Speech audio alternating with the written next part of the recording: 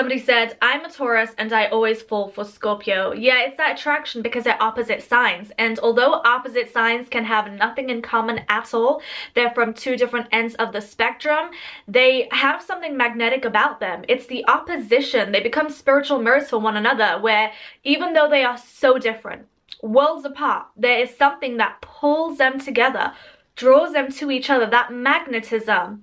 And they are really meant to merge and create. We recently just had the lunar eclipse. The sun was in Scorpio, the moon was in Taurus, and I thought, let's touch up on this compatibility, Scorpio and Taurus. You can use this for your sun, your moon, or your Venus. And I wanted to touch up on this again because, listen, I got a couple of videos on this topic and I'm looking at myself and I'm like, no girl, this video gotta go, okay? Because I get like that sometimes. Sometimes if I'm not satisfied, you know, I get rid of a video like that, just the way I get rid of people in my life, you know? That is my Scorpio Moon tendency, is if you don't serve a purpose, if you ain't making me feel good, if you ain't making me feel comfortable, you got to go. You gotta go, okay?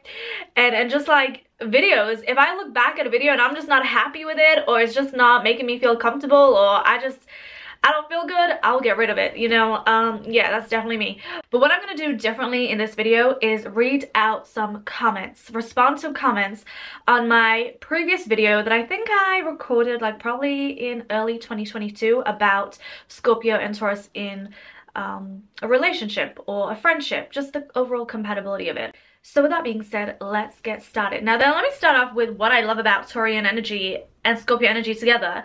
It can be like the calm to the storm. It can be like the earth that balances the wild fire, the wild ferocious water. It is energy that can merge and create just so much beauty and magic. Like, it can be a very healthy energy when two people are operating from spiritual integration, alignment, and maturity. Then it can definitely work out, you know? They can be so healing for one another. I feel like the Scorpio energy is definitely very inspiring for the Taurian energy, and the Taurian energy is very healing for the Scorpio energy. It's just two energies that can definitely flow together if they let go of the ego, the control, and the power struggle. Like, that is something that can definitely F up this connection, is who wants to be in control, who wants to be dominant, who wants to take the lead. I know this from personal experience, you know, being a very strong spirited fixed energy, I like to dominate, I like to be in control. But when somebody else is trying to tell me what to do, it just doesn't work out. I do everything at my own pace. It's just who I am. It's just my mind, my mentality, how I work, and there ain't nothing nobody can tell me, and I'm gonna do it.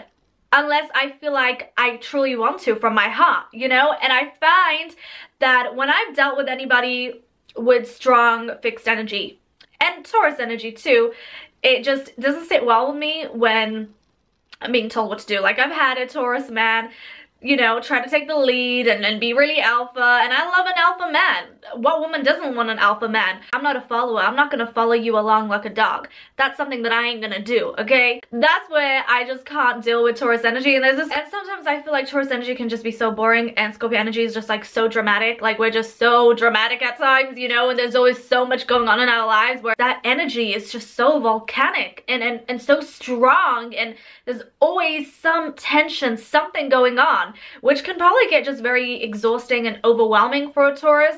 Whereas for us, it's just like ecstasy and euphoric, when I know it can be really toxic, but it's like we always need something that is constantly inspiring us, pushing us to our limits, or our greatness, should I say. Now, this comment's a little spicy. If I dated a Taurus, more than likely it would come to blows. Listen, I get that, because I feel like, and I just know this from my personal experience as well, is that me and fixed signs just don't get on very well. I mean, we could if we, you know, we both have spiritual maturity, but the thing is, fixed energies are so dominant.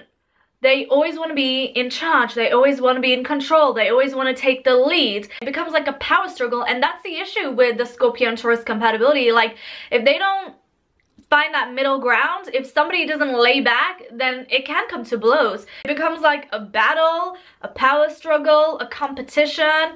Nobody wants to back down. Both of you guys want to be in control, in the driver's seat, and that's how it just doesn't work out. It just becomes like an ego, a battle of the ego, and yeah, that can get real toxic. So somebody said, I'm a Taurus and I always fall for Scorpio. Yeah, it's that attraction because they're opposite signs, and although opposite signs can have nothing in common at all, they're from two different ends of the spectrum, they have something magnetic about them. It's the opposition. They become spiritual mirrors for one another, where even though they are so different, worlds apart, there is something that pulls them together, draws them to each other, that magnetism.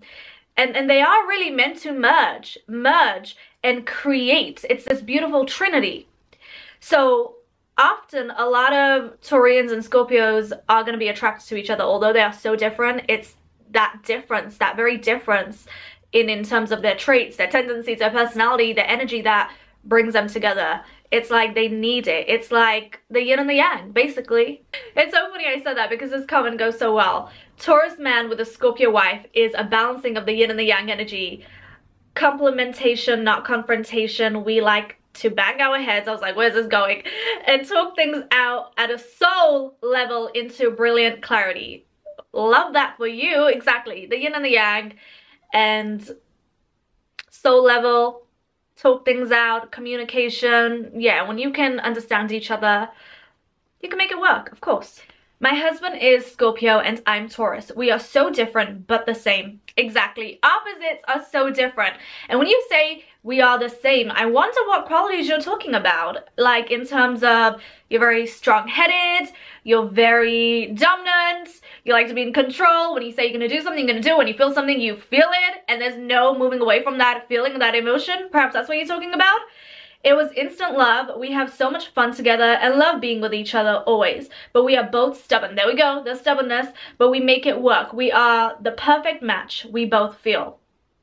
Listen, this could be either just so magical, so beautiful, so harmonious, just like a match made in heaven, or it can be disastrous. It really just depends on the two people. You know, are they able to meet eye to eye? Are they able to meet in the middle? Are they able to understand each other's languages and love each other for who they are? Like, once you have that level of maturity, you can work through absolutely anything and have a beautiful, expansive relationship. The most difficult, passionate, exciting, full of love and hate kind of relationship. At least I can never be bored with my Scorpio Moon man. Thank you for this video. Listen, I know when there's a Scorpio Moon in the mix, oh, you know that's dramatic. You know that is, sometimes it can definitely be a love and hate type of relationship because Scorpios just love.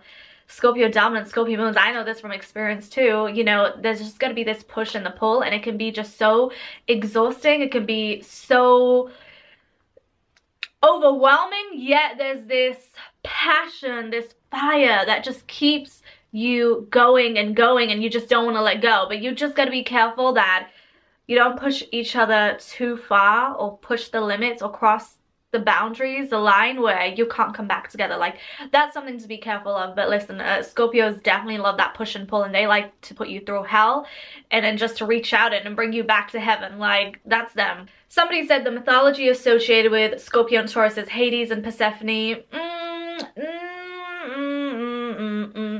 I get what you're trying to say because Taurus is an earth sign, but Taurus is ruled by Venus, Aphrodite, okay? But also esoterically, Taurus is Vulcan, Hephaestus. Yeah, but Scorpio will try to screw you too far, and then Taurus will definitely kick Scorpio's ass, and believe it, Taurus will do it right. Yeah, that's what I was saying earlier on, that Scorpios can really push you to the edge. They can really push you to your limits and really try to get into your psyche, and that can really mess up and then piss off a Taurus. Like, they're not taking none of that BS. They're not taking your games, your drama, your whatever you're trying to create, this tension. They're just so calm and peaceful. So when you are disturbing their peace, that's when they will fight back. Like, they're not going to take none of your nonsense. If you poke at them for too long, then you're going to awaken that bull, that beast, and then it's game on. And the thing is, they're real chill, but under the surface, when you awaken that beast in them, they get so stubborn. Like, a Scorpio is going to meet their match. They just take a while to get to that point, but once you got them, there's no going back. So yeah, it can be quite toxic. Like I said, you need spiritual maturity and spiritual alignment. And the other comment that said how they are so different yet so alike, they're also very alike in terms of they can both be resourceful. I think I read a comment as well about that Scorpios can also be very resourceful. Yeah, it's like a Taurian is very physically resourceful, right? But a Scorpio can also be physically resourceful, meaning like they're always going to be there for you when you physically need them, when you need advice, when you need care, when you need support. So to break it down, emotionally resourceful, spiritually resourceful, you know, psychologically resourceful, like they're also very resourceful just in their own unique way. Like there's nothing that they wouldn't do for you. Once they love you, they will love you till the end. So they both can be very resourceful. They can have a lot of similarities, but they just do things, feel things, experience things, want things in their own way. And everyone's different, everyone's unique, everyone has their own minds, their own emotions, their own personality, and we just have to learn to embrace that. We can't make people change the way we want them to be. So when you can unconditionally love one another, accept each other, the good, the bad, the ugly, the pretty, the beauty, all of it, like, and you have that spiritual maturity, you can just be in such a beautiful, expansive, harmonious relationship. But I gotta say, I do love this energy. When it works very well. And when it doesn't work, it's just a match made in hell, really. So I want to hear from you. Let me know, what do you think about the Scorpio and Taurus compatibility? What do you like about each sign? What works well, what doesn't? I want to hear from you in the comment section down below. So I hope you enjoyed this video, and I'll see you soon. Lots of love.